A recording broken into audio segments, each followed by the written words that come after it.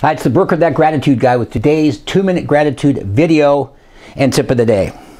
Don't wait for the perfect moment. Take the moment and make it perfect. As we continue to focus on the new year of 2016, it's a great time to evaluate how are we handling things in our life. I recently had a friend say that there are no bad days, just bad moments. Not a bad thought. So don't wait for the perfect moment. Take the moment and make it perfect. What a great philosophy, and one that will keep you in a positive frame of mind. Anytime we need an assist in helping us with life's challenges or life's moments, good or bad, embracing gratitude is like getting a shot of adrenaline to keep pushing you forward. You know, they say that two people with the same disease can enter a hospital, and the one with a positive attitude lives, and the one with a negative attitude dies.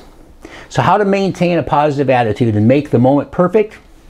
Gratitude.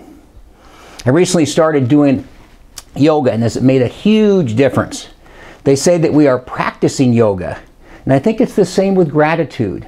Practice gratitude. Take the moment and make it perfect. Now the gratitude tip of the day. Consider adding some practices to your daily routine. Gratitude, positive attitude, yoga, and so on.